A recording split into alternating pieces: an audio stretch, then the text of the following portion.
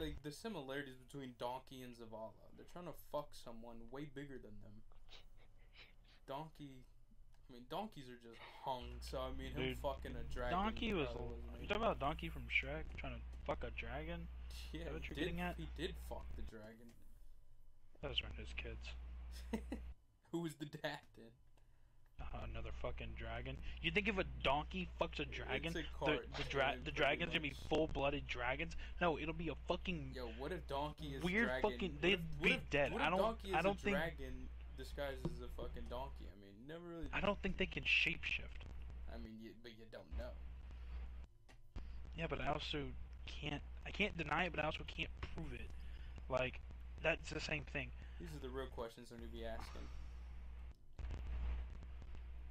Could Donkey theoretically fuck a dragon, and the dragon give birth to baby dragons, and or would they be full-blooded dragons, or would they be a fucking crossbreed of donkey and dragon? Search that up. But They'll then probably call the police on you because they're wondering what the fuck you want to know that for.